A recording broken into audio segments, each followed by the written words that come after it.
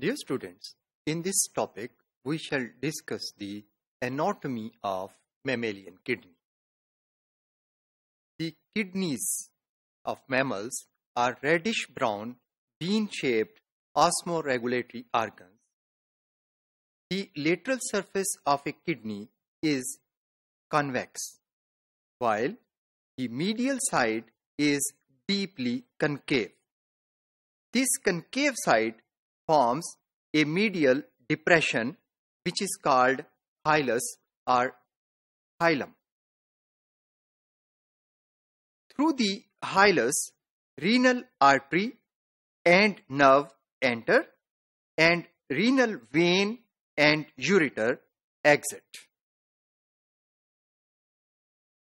Kidney is divided into two functional layers, which contain the functional urine-forming units, that is, nephrons.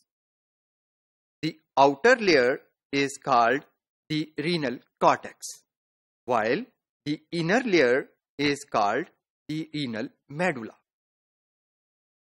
Renal medulla has a number of cone-shaped renal pyramids.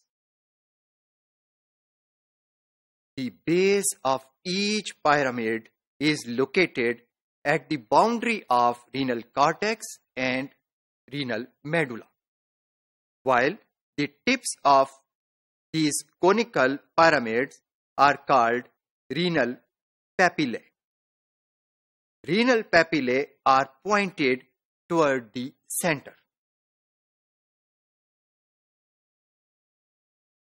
The parts of cortex also project between the renal pyramids. These parts are called renal columns. दो renal columns के दरमियान की जगह को minor calyx कहते हैं. Minor calyces साथ वाले pyramids के बहुत सारे pyramids के मिलकर एक funnel shaped स्ट्रक्चर बनाते हैं जिसे मेजर कैलेक्स कहते हैं, और ज्यादा मेजर कैलिसेस मिलकर मेजर कैलिसेस बना देते हैं.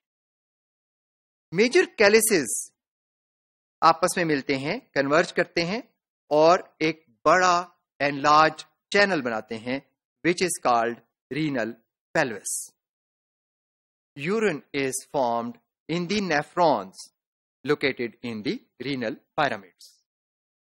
The tips of renal pyramids, that is renal papillae, open through minor openings through which urine exits from the nephrons or their collecting ducts into the major calyces, into the minor calyces, and from minor calyces it moves into the major calyces.